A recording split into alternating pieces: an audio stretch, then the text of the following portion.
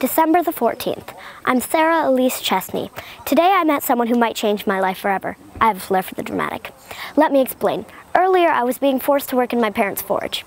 It was full of smoke and smelled horrible. My parents want me to become a blacksmith, but I would not wish to devote my days to that terrible profession. In other words, I'd rather die.